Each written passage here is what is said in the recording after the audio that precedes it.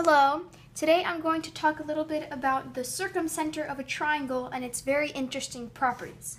So in an earlier lesson, we proved that if you have a segment, let's call it segment AB, any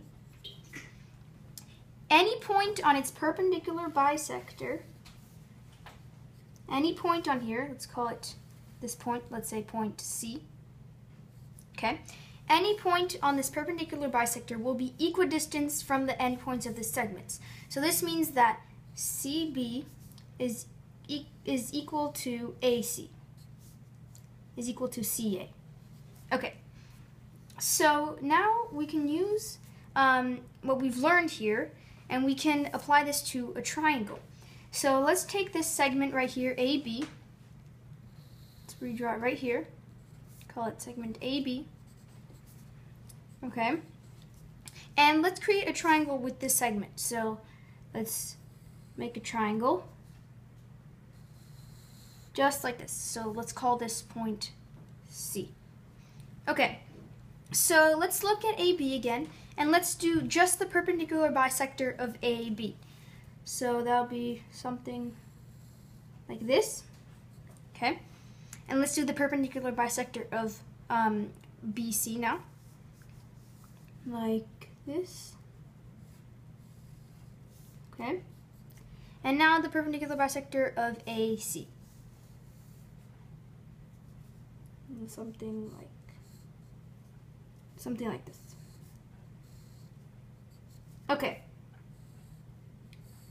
So the point, let me redraw this.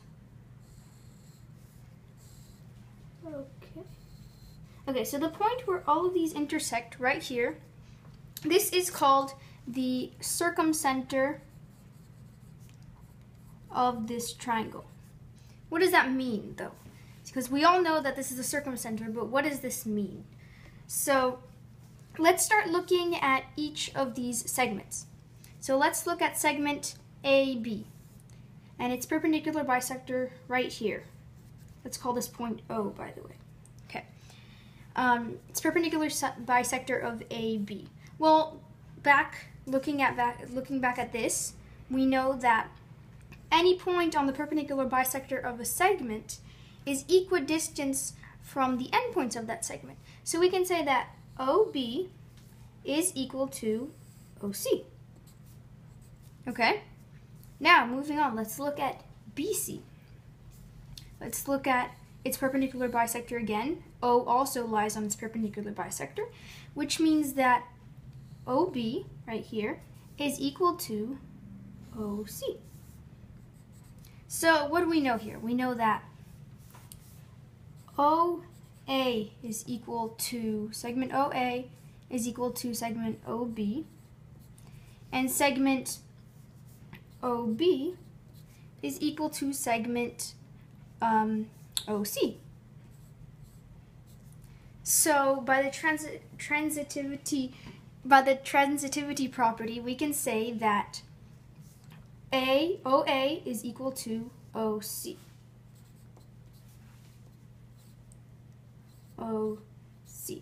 And what else can we say?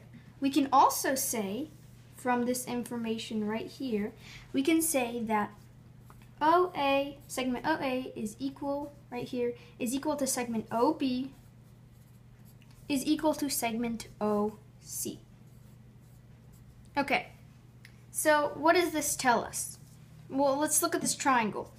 We can see that each of these segments are equal, so let's call each of these segments R for radius.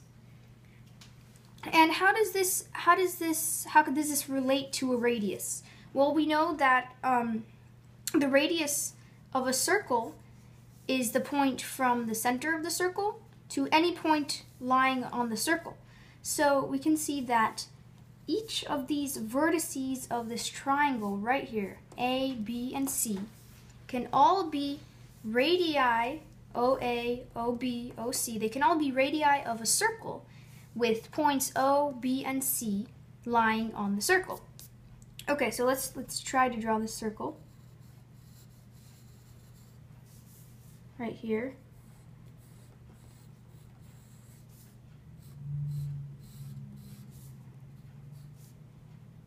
1 second. Okay, so circle somewhat like this. And what is O?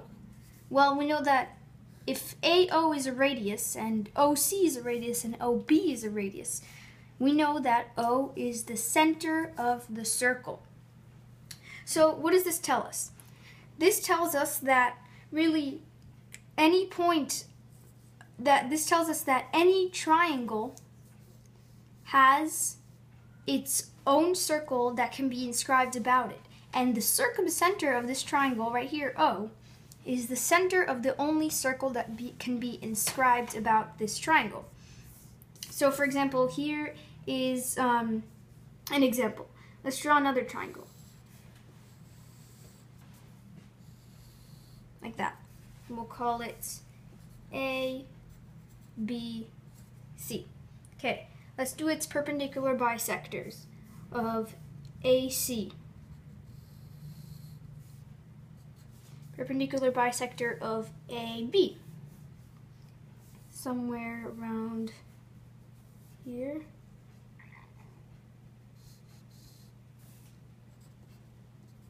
Okay. Perpendicular bisector of CB.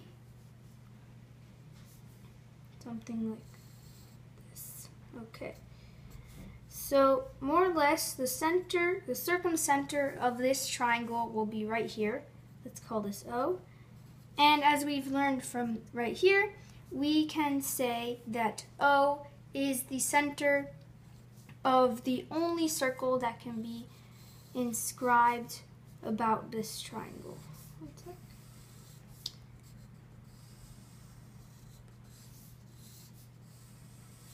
There we go.